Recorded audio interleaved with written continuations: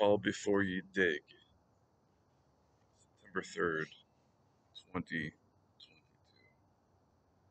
In the olden times, the strongest of the strongest men did it all with the best of either trebuchet or trefoil, blessing the balm or draped over bombs, in four leaves, and wainscot and eaves.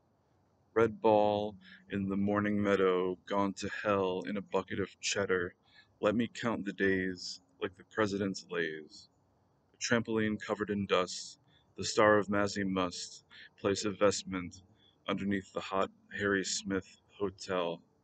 There's no telling which direction home the Wonkatania may be going, and yet a new breed of unknowing foams up from beneath a too porous WrestleMania beach towel. Let the 40th Marvel finale seem slight enough for our Disney fried Israel world to toss another vowel on the board Vanna White chock-a-block party rock. These frontiers are my prison of a kind. Bars of lemon meringue and quick lime in a mind lost adrift. Mini-sec blanket locked elsewhere through the faggy ruins of time.